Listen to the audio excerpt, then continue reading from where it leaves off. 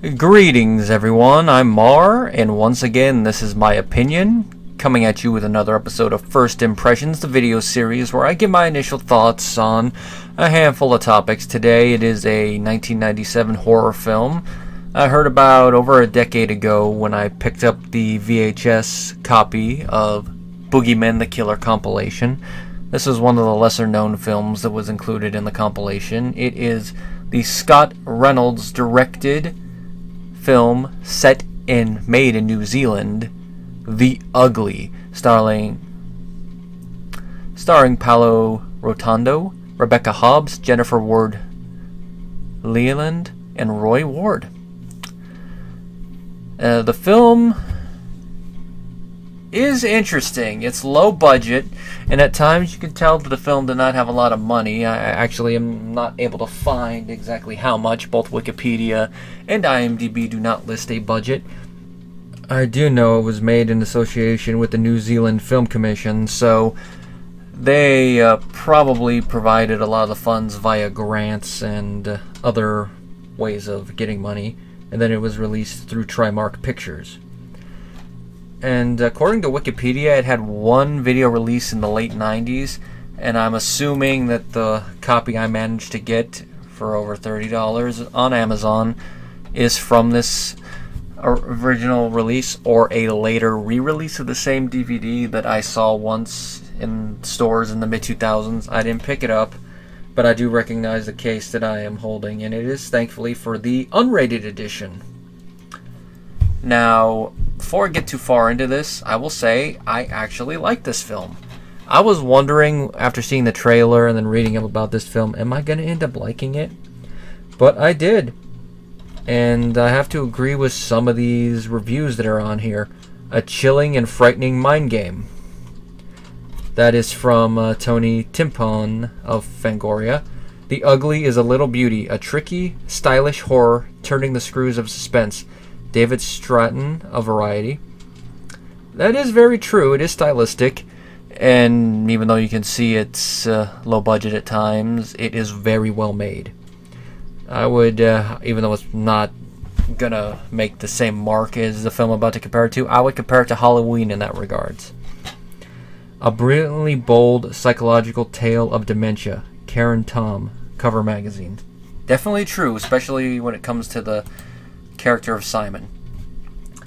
Now, the plot of the film is that it takes place in an insane asylum in New Zealand, run by a Dr. Marlowe. Simon Cartwright, who is Paolo's character, is a dangerous serial killer who is being held there, and he is seeking an appeal from a psychiatrist for a reevaluation, if I can even talk tonight. That is where Dr. Karen Schumaker, Rebecca Hobbs' character, comes into the film.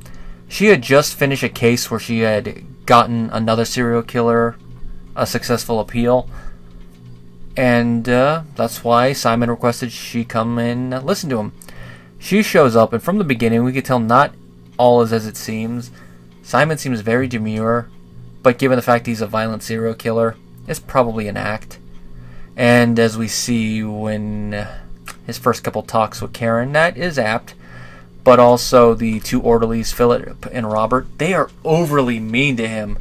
Let's just say this, that if these two characters were doing this in the United States, there would be massive grounds for relocation. Especially with one scene where they cover up the video and hit him. It's like, it would be obvious to anyone, that's a hand in front of the camera, but this is New Zealand, who knows what in the 90s what type of technology they had in there. Now, as Karen interviews Simon, he slowly reveals that he had a traumatic childhood. His mother was very controlling, very abusive, both physically and mentally. She didn't tell him about his father, but as we find out later, his father actually wanted to raise him. He had money, but his mother was very controlling, probably a little upset about the breakup. And it's very subtly hinted that she might hate men following this. It's nothing major is brought up, so maybe it's just her resentment towards that particular man, but there's a little bit there. And this part kind of reminded me a little bit of Norman Bates' relationship with his mother, only I'd say a lot worse, because I don't remember there being any hints of physical abuse. Maybe a little mental control, but not physical abuse, so this took it to that next level. Now, as you can kind of guess, eventually Simon does become a murderer.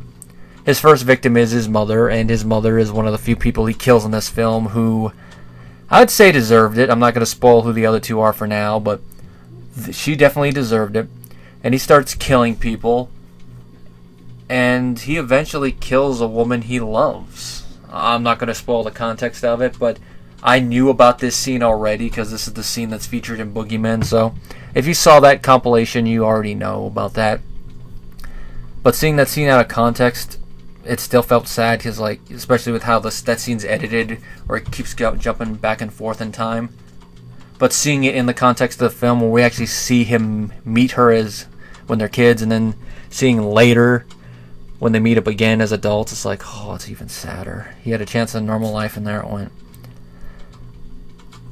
To add on to the abuse thing, he was also bullied in school by other kids. He was dyslexic, which is why he did not have good reading skills, and why he read The Ugly Duckling, which is where the title The Ugly comes into play. And they show this in the film in two other ways, is that every now and then we'll see that Simon views himself as scarred based on an old injury that he got from these bullies. He's not really scarred, but it's how he sees himself. So every now and then you'll see like a makeup effect on his right side, but then when it cuts away, we see that's just his own inner turmoil. And another thing that ties into this is how they show the blood, because every time he kills someone, we do see a good amount of gore. More so in this version, since this is the uncut version of the film. But it is black blood. So it's one of those weird things where, like, if it's red, no, you gotta show the right amount. No, we can't make it too overly gory. But you make it blue, you make it black, you make it green. Calm down, pal. You can go to your heart's content. You throw it all. It's such good shit.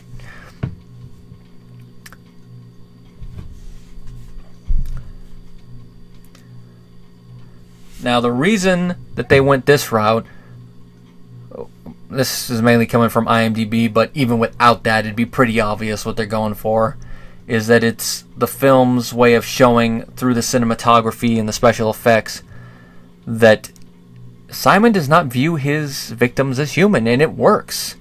And of course, with that one at the end, it adds to the tragedy. And it's after that Simon was caught, by the way. I think we kind of see that coming.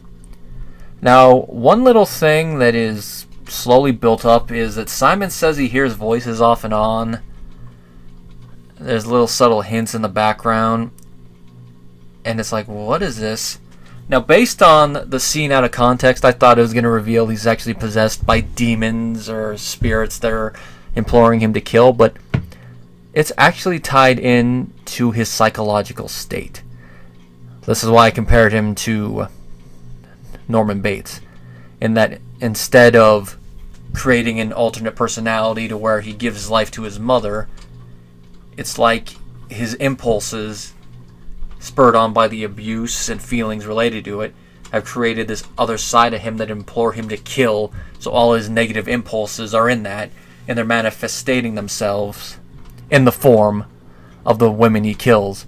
So every time he kills someone else, he adds another person to the list. I shouldn't have just said women, because he has killed men too. So everyone he kills adds another thing to it. And as he puts it in the film, they won't leave me alone until I've done it. And each time it gets harder and harder and harder not to. With that, so every time he adds a new one to the list, it gets harder to control these impulses, because there's one more voice that are imploring him to kill. Now, there are a couple weird little moments with this that's like, okay, if it's all supposed to be a side of him, how does that work? It looks like it's very, very subtly shown in the film, but the Wikipedia article makes it a little bit more clear that Simon has psychic powers. And it's shown only a couple times. There's that scene you see in the trailer where the straps on his bed come undone. There's a weird little moment where he says goodnight to Karen, and she like senses him, wakes up like, what the? And then, of course, him getting out and Karen being able to see the ugly when she is almost killed by him at one point. I'm not going to spoil the context of that scene, but it's one of the ones that made me think, is there gonna be spirits or demons in this film? But nope. So the whole psychic power thing, with how the rest of the film, it does come off a little weird, but at least it's not as bad as, say, the rest of the film being serious and then the devil showing up at the end. It's very subtly done. And you can still kind of make the argument that maybe it's all just in his head, and the only reason that Karen sees it is because of suggestion. But the way Dr. Marlowe and the others react, he probably does have it. It's just very, very subtle, and only when that part of his psyche's coming out. If they had more money to play with, they probably would have made it a little bit more blatant, but that's one of the times where the film's lower budget actually helps the film, because if they had made the psychic power thing a little bit more blatant, it probably would have hurt the film a lot more. Acting-wise, Paolo Rotondo does an excellent job as Simon. You hate him when he's doing the murders, even though you feel for him because we know the abuse he's going through. The scenes where he is showing sympathy, especially the scene where he kills his love, you really feel for him because you know he's a tortured soul. Even though he is committing these heinous crimes, you could see that he doesn't want to do it. He's being made to, literally, by himself, by another side of him. It's not like Dr. Lecter, where he gets perverse pleasure out of doing the acts. It's not like Buffalo Bill, where he's doing it to get something. He literally is being forced to do it by himself. It's almost like he's holding himself at knife point. And of course all the voices don't help. Rebecca Hobbs does a great job as Karen. She's very strong, very to the point. At one point he really calls Simon out on the way he's wording things and yells at him. But of course you could tell she's overconfident, and Dr. Marlowe even points this out. And with what happens to her in the end, I'm not going to spoil, but you could kind of see it coming. And I like the way the film does play it out. Roy Ward does a great job as Dr. Marlowe. He has the right amount of acting to it, but he also has the right amount of distant coldness with how the film goes. You see why he's playing in that way. Paul Glover and Christopher Graham as Philip and Robert, the orderlies. They were just jerks the entire time, so when they got to come up and near the end, it was well deserved. I'm not going to give any spoilers about that. Jennifer Ward-Lealand did a great job as Evelyn Cartwright, that's Simon's mother. She was very hateable from the word go. And Vanessa Bimes as Julie. You really saw the chemistry she had with Paulo in the film, and even though it's only in a couple scenes, if they had filmed a couple more scenes to show the relationship more instead of just Simon narrating it, probably would have been a better time to actually see their chemistry. And you feel sad for Simon when he killed Julie in that one scene, but... And sadly, Vanessa didn't do anything major of note. I actually looked through a lot of their filmographies. A handful of these actors were in episodes of Xena and Hercules: The Legendary Journeys, which, considering that those were filmed in New Zealand, no surprise there. And sadly, Scott did not go on to do anything major of note following this, so this is his one big high point. Which is sad, considering that the trailer, one of the critics who saw it compared it favorably to Reservoir Dogs, in the fact that it's the best debut film for a director he had seen since Reservoir Dogs. Well, I wouldn't put it on the same level. It is a pretty good film, and it won a lot of awards. It won the Best Actor award for Paulo at the Fanta Festival that year. Won International Fantasy Film Award, Outstanding First Feature Film for Scott, Best Actress, Best Film at the New Zealand Film and TV Awards, and those are just a couple of the awards it won, so it's a shame that at least Scott didn't go on to do anything else. It's a very effective thriller horror film, and it's a shame that its DVD has been out of print for a while, and as I mentioned before, it costs at least $30 to get a hold of it. If you can find it in a pawn store or anything for a decent price, I'd say pick it up and watch it. And hopefully this is a film that one of these days gets re-released in one of those multiple film packs that you see. And I doubt Shout Factory would ever do a special edition of this film unless it somehow becomes a cult classic. Thankfully, I'm not the only YouTube reviewer who has seen and has reviewed this film. There's a handful of other reviewers out there, so at least it's not one of those films that's going to die in obscurity. Hopefully there's a release soon that can help more people see this, or at least it gets shown on TV more. Rating-wise, I'd probably put it at least in that 3.5 range. You'd have to watch it a couple more times to set that in stone, but it's around there.